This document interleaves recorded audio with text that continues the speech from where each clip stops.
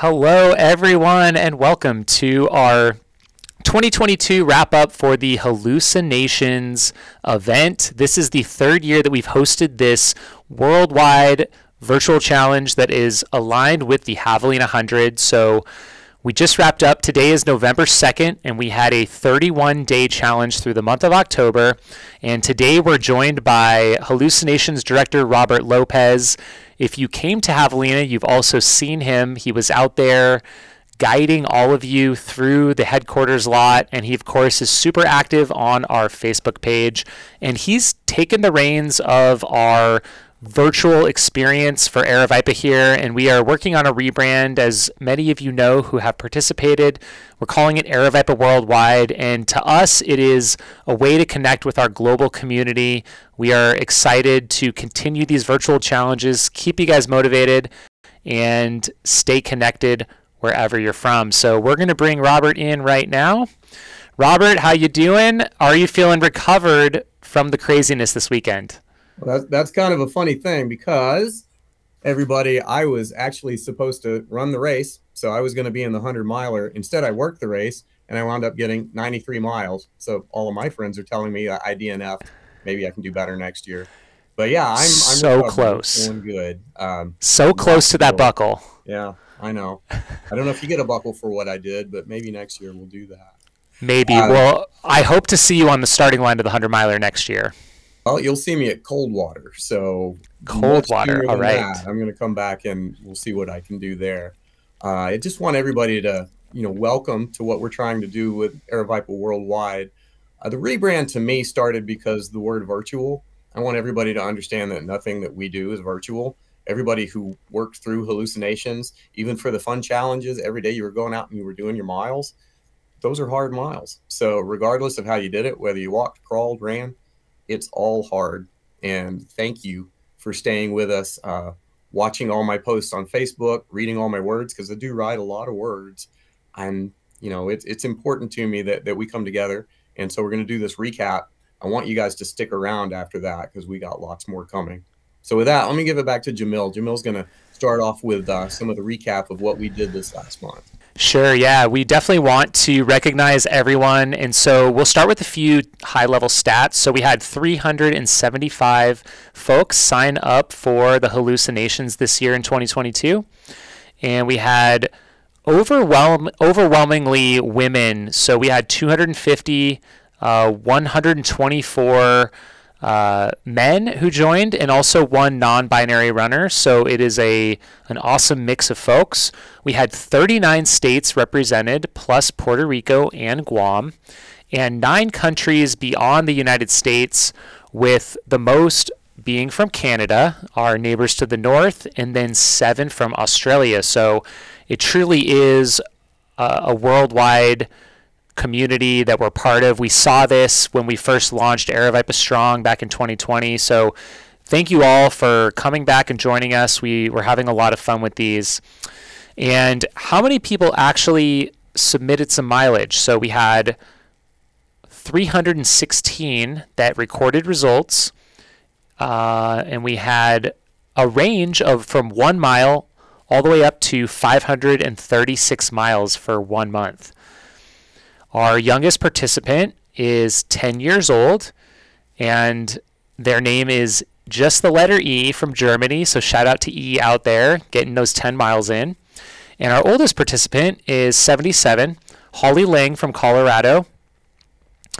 And Robert makes a note here that she claimed 218 miles, but that might have been a mistake, so we're not sure on that one.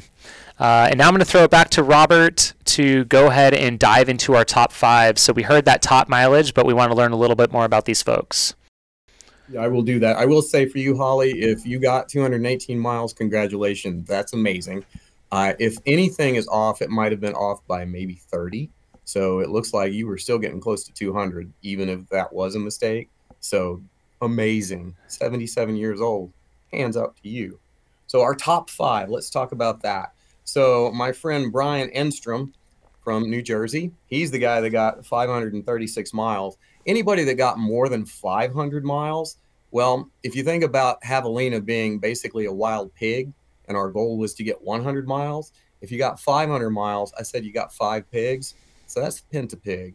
And Brian was the only one that was able to get that level, but congratulations to you. That is amazing.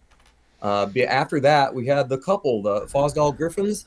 And guys, if Fosdal is not how I'm supposed to pronounce that, I apologize. We're doing the best we can. But it looks like Lisa Marie beat out Renee by 2 miles. So Lisa Marie is number 2 with 485 miles, and Renee got 483 miles.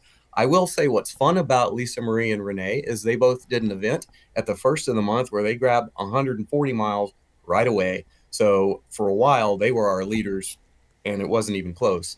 And then everybody kind of creeped up on them. And then at the very end, they were a couple who were at Javelina with me. So they got 100 miles at the very end of the month. And that's just amazing stuff.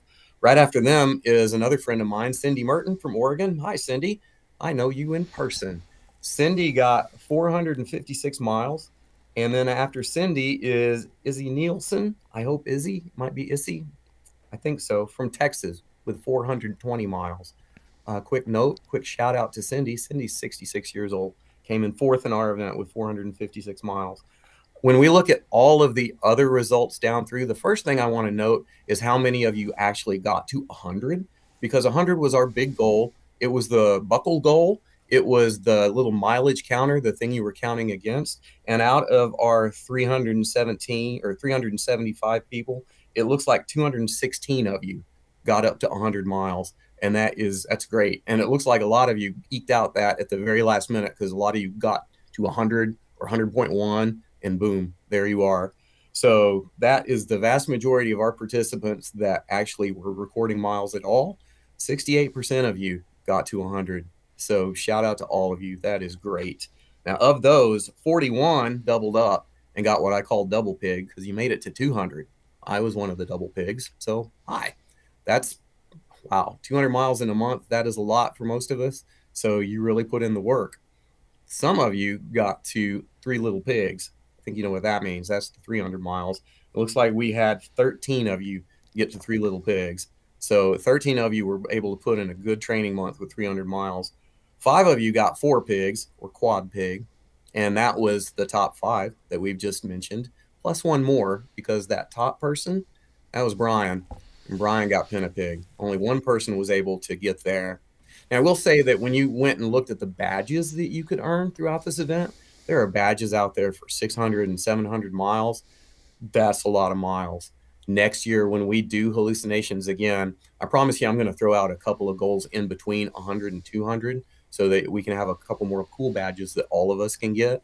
I don't know if we'll have a 700-mile badge again, but put that out there. I'd like to see more of you at least do 500.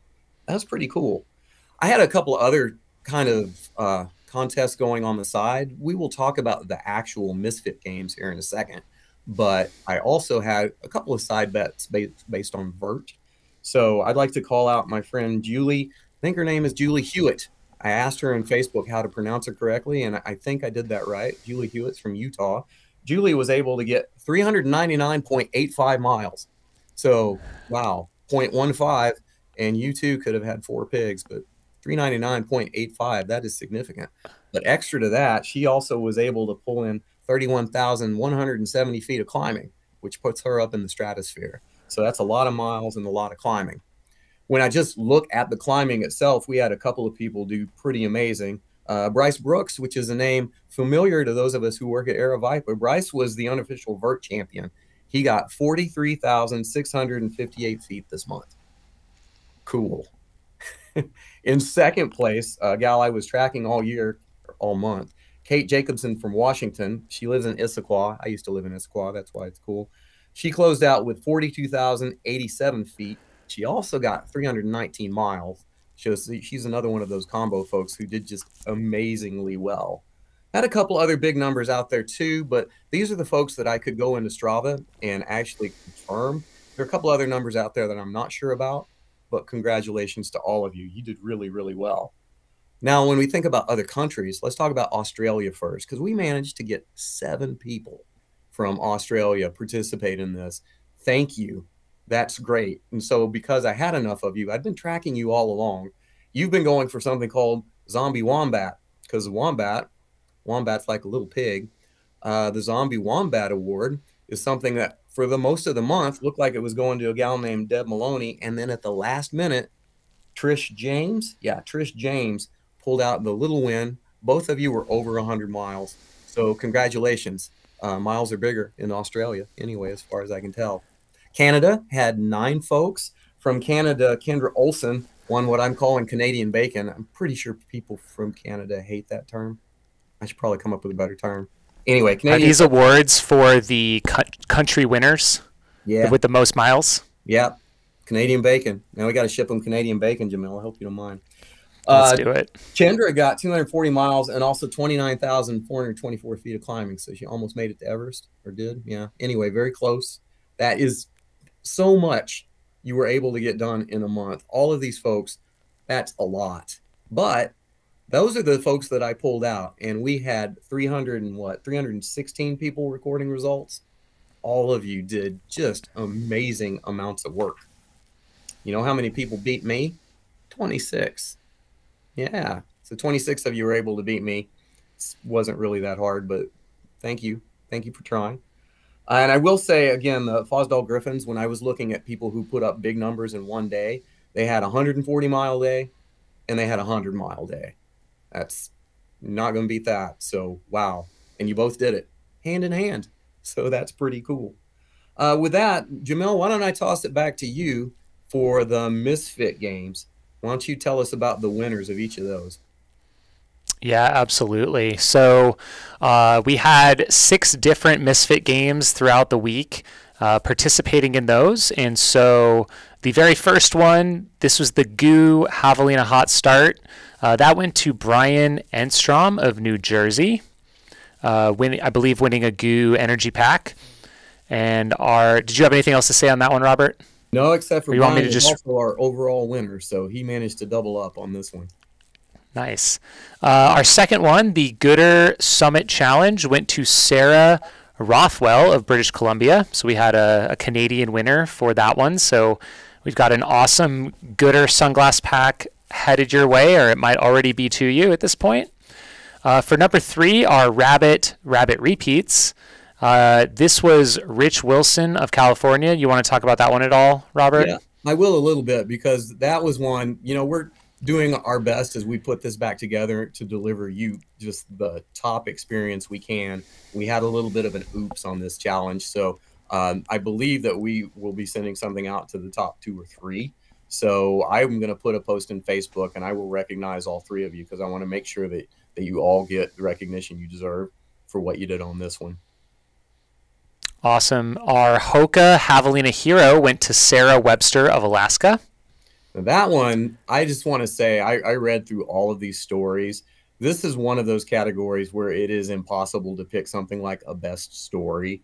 So we kind of had to take the top 5 or 6 stories and sort of randomly choose. But you guys submitted some really inspiring stuff.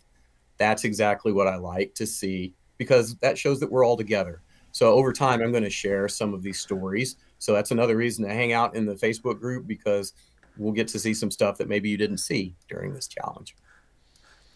Awesome. And next up, we have our number 5 Misfit game, the Koros GPS Art Challenge. And this went to Aaron Billmayer of South Carolina. And from what I'm looking over here, this is over on Sullivan's Island in a 4.88 mile run. It looks like Erin spelled misfits on her run in her neighborhood. And put how hard after it, because she loves misfits. So, that counts for a lot. You guys were going up against stiff competition, because I started this category back during Aravaipa Strong in 2020. I wrote out Rolo loves Aravaipa. So, you kind of suck up a little bit. Here we have misfits. We love misfits. So kind of called that one out, but it was the best art that I saw. So we did that. Nice. And then our final one, this is the Showtime Aravaipa Golden Ticket to JJ in 2023. This is Jamie Chung, California. Can you tell us about this one? I can. So I had several really good entrants. We had a werewolf, which here in Javelina terms, it was really a were-coyote. And we had a gal, her name's Dr. Elaine. I actually know her in person from Texas, who did a very wonderful super person who was going back and forth, put some video effort into it. And that was looking really good. And then along came Jamie. Jamie decided to be Laz. And not only Laz once, but we have 3 or 4 different pictures of her being Laz, including being good Laz and being bad Laz when you didn't make the end of the loop. And she had license plates. She had the whole thing going, Jamil. You would be The proud. map and the book pages. Yeah, the runner must have missed a page and very displeased. Yes. So you really couldn't beat that. So congratulations to everybody that submitted something. It was all fun. Really couldn't beat Laz. So congratulations to you, Jamie. Awesome. So that kind of wraps it up for our Misfit Games winners for this year.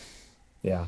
I would like to point out to everybody, thank you for joining us. Our participation against last year up over 70%. So there's so many more people out there now. I want to keep growing all of these events. I want you guys to hang out with me and have a little bit of fun. I think Jamil will pop in from time to time too.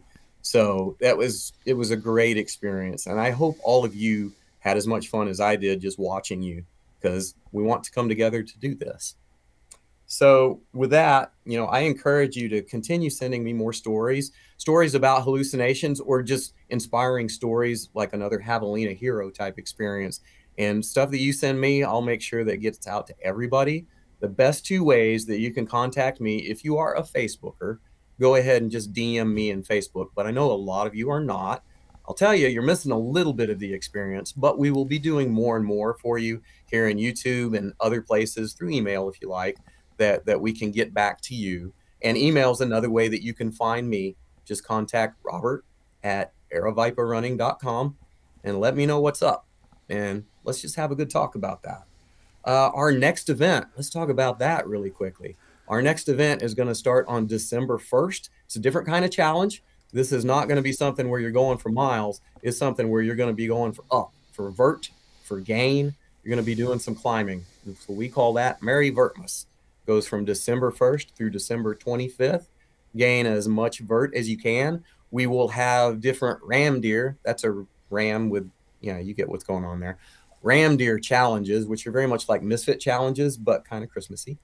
So we will be doing several challenges through that. We're still working on what all of that's going to entail.